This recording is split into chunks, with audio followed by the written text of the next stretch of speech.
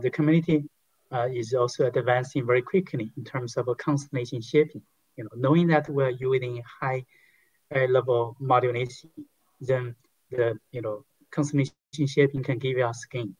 Over 10 years ago, there were studies about constellation shaping based on iterative polar modulation, for example, but the complexity was too high. So more recently, the field came up with this probabilistic constellation shaping based on amplitude shaping with probability. Here just shows one example. So basically, this scheme offers several practical advantages. First, it simplifies the DSP implementation by removing any iterative processes.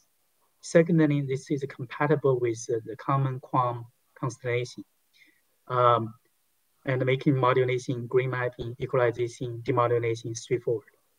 And also it is compatible with the common FEC encoding and decoding so that you can leverage the advances in high performance FEC such as CFAC and LDPC. And then you can also do rate adaptation by changing the entropy of the constellation. So the key takeaway message, if you're not so familiar with PCS, is that the SAM bits, positive or negative in the real and the imaginary parts of the constellation can be used for parity check bits. So that when you add FEC parity check bits, you will not change the probability distribution. So this really makes this FEC to be easily added onto this constellation shape without any iterative process. So this is quite elegant. And thanks to the collective efforts by many people, especially from people from Bell Labs and Huawei, with real-time implementation in 2018. Actually, this was also reported at the at the ACP conference by Dr. Junjiani's group with Huawei. Yep. Then I have a quick summary. So basically, with the fiber transmission capacity increase, over the last 9 years, we are increasing at the speed of about 1 dB per year. So for example, 2013, we have 100 GB per second wavelength channels with 80 channels in the C-band, giving you a single fiber capacity of 8 terabits per second. 3 years later, people doubled the capacity by using PDM16 QAM, which doubled the spectral efficiency. Then another 3 years later, 400G was introduced together with the super C-band with broadened EFA bandwidth, allowing you to have also 80 channels, with extended with this extended bandwidth. So you double the per fiber capacity. And then next year, we expect to go well beyond 64 terabits per second per fiber capacity by using further increased EDFA bandwidth and even higher spectral efficiency. So per channel data will be 800G or even more.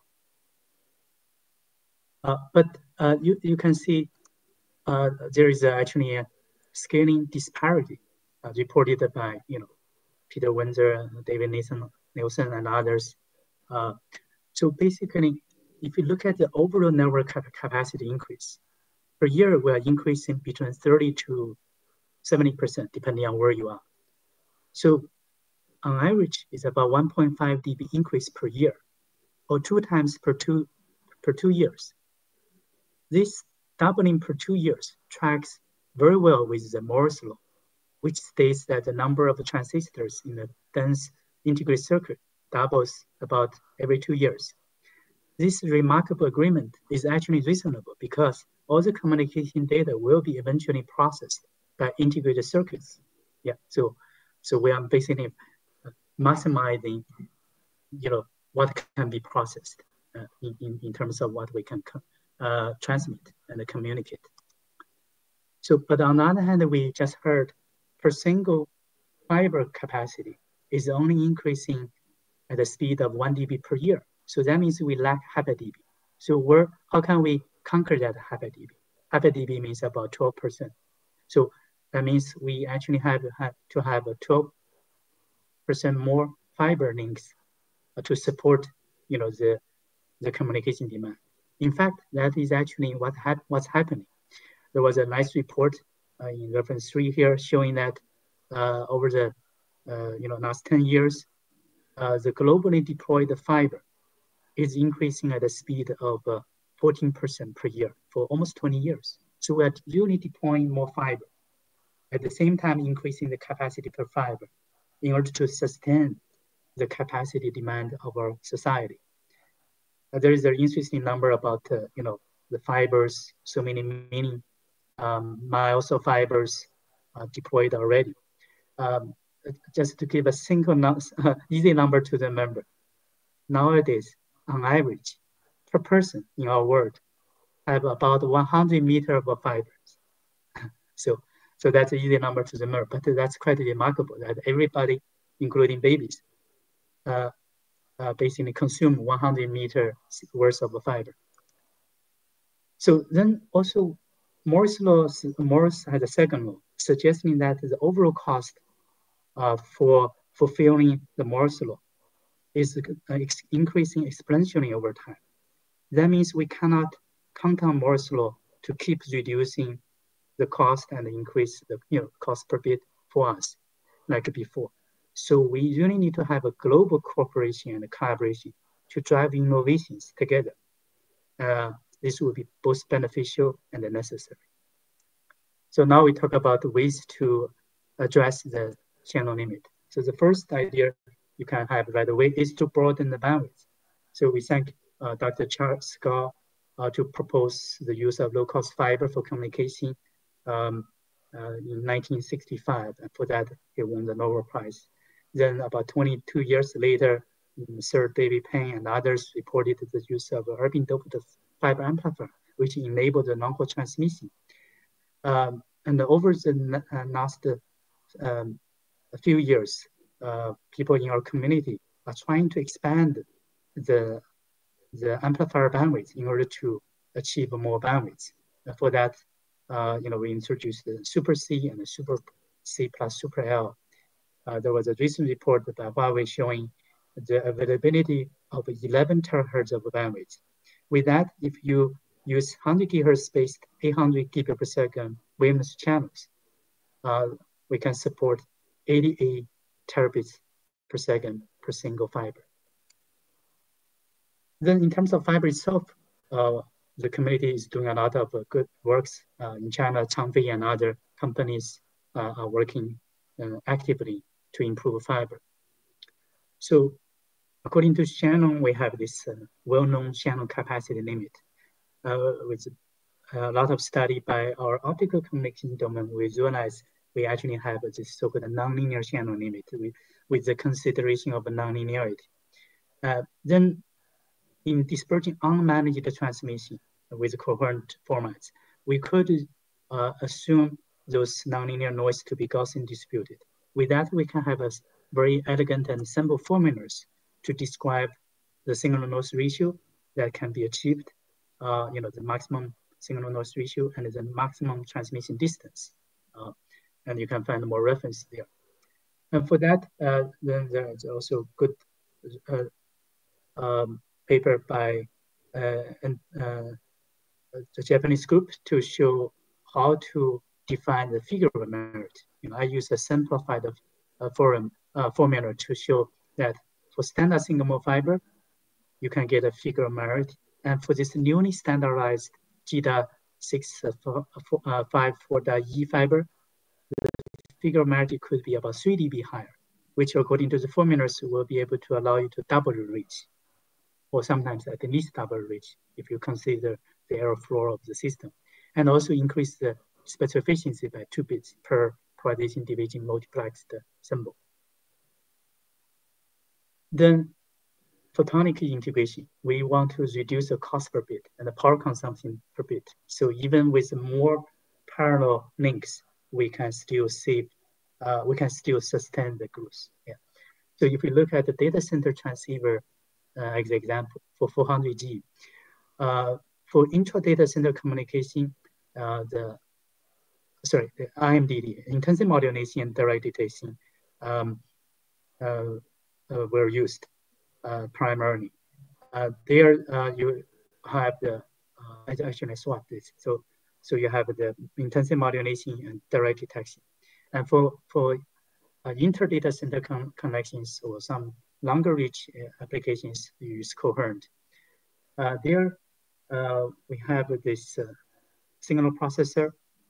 We have 4 drivers for 4 branches of lasers or IQ and polarization branches, and 4 receiving end. So you can see both coherent detection and IMDD. They actually share very common signal processing and optical layout and drivers, electronics, and also the client-side interfaces. So the industry is really working together collectively to come up with solutions to dramatically reduce the size, weight, area, and power consumption of those modules. And as you can see, showing here some examples, it's really so compact.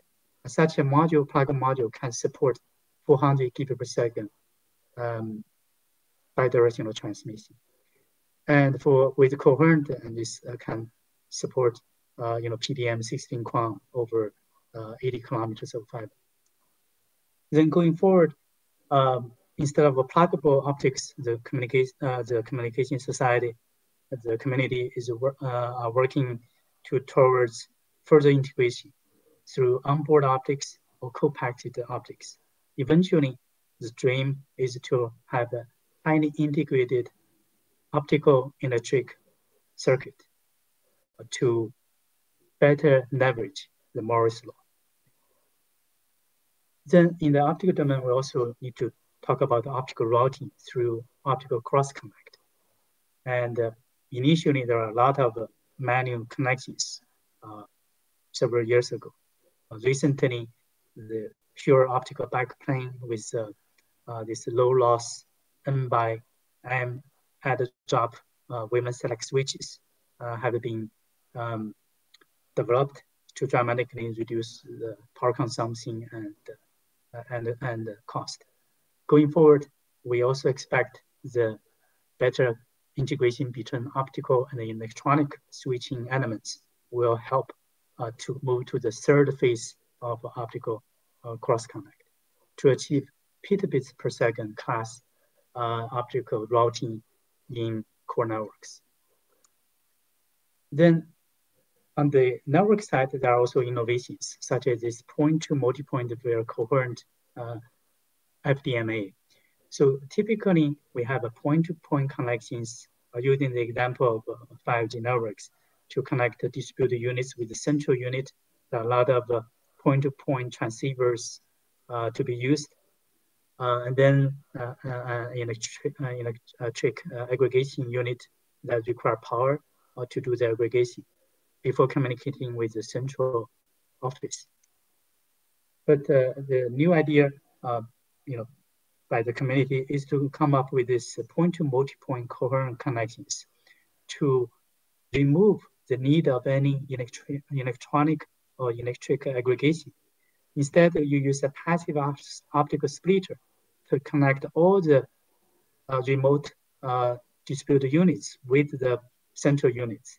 By doing so, you not only save the transceiver side numbers by factor of 2, dramatically reduce the transceiver cost, but also you remove the electric aggregation side. So you save the real estate, you save power consumption, maintenance cost, and more. So this kind of architectural advance is also very useful. Then for future, people are talking about 6G with terabits per second worth of front-haul connection.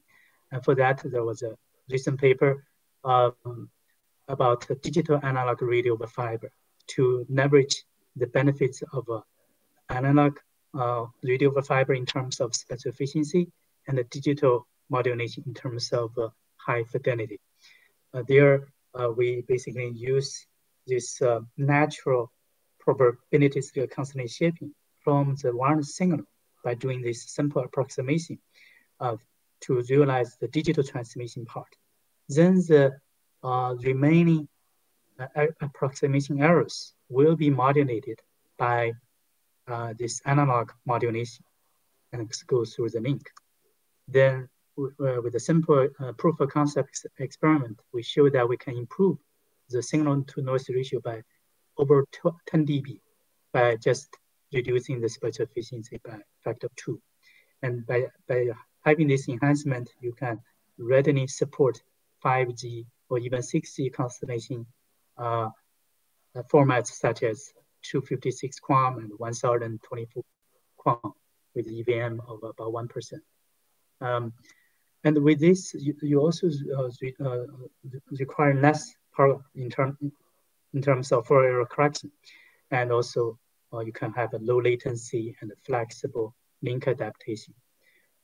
Then with the coherent terabits per second CP equivalent data rate can be readily supported.